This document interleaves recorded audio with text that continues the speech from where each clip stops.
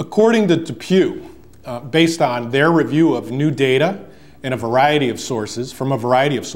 including National Joint Replacement Registries, published literature, company-sponsored clinical trials, as well as internal complaints data and unpublished clinical research reports, a higher than expected 5-year revision rate for the ASR hip resurfacing system and for the ASR XL acetabular system was observed. As far as the basis for the increased ASR revision rate, the DePuy recall notice identifies a variety of purported reasons, including component loosening, component malalignment, infection, fracture of the bone,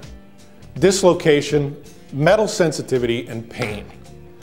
And DePuy claims that a small but unknown number of patients may develop progressive soft tissue reaction to metal wear debris. And this debris can cause soft tissue damage, which may compromise the results of the revision surgery, as well as subsequent revisions.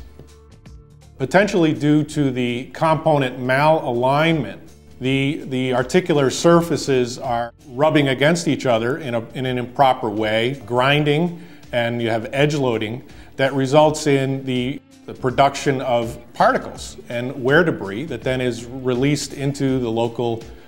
tissue areas, as well as then carried systemically throughout the body.